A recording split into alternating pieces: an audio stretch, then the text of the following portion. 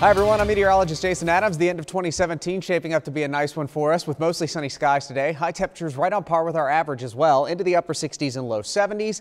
Late today, mainly after sunset, we'll start to see some clouds increasing from up north. This in advance of a cold front that's really going to change our forecast up for Monday. Before today at Ray J, if you're heading to the Bucks game with the Saints in town, temperature around 70 for tailgaters this afternoon. And then we'll see the numbers slowly falling back into the low 60s by the time we get towards 10 o'clock tonight. And overnight tonight, very late. It looks like now mainly after midnight we'll start to introduce a shower chance out there. A very slim chance from 10 to midnight as we usher in 2018, but overall the forecast is really now shifting more to about 4, 5, and 6 a.m. for us to start to see some of those showers moving in. So keep this in mind for tonight. It looks pretty good for us, but after 4 a.m. again, that's the best chance for us to see some scattered rain showers, and this will last into your Monday, and unfortunately this also lasts for those of you heading to the Outback Bowl here at Ray J. We're looking at a good chance to see some scattered light rain showers out there. Good news though, it doesn't appear that it would be a washout, just some scattered light rain showers. But the bigger story as we head into 2018, it's going to be the cooler temperatures as we see highs below 60 degrees for most of the upcoming 7-day forecast after today,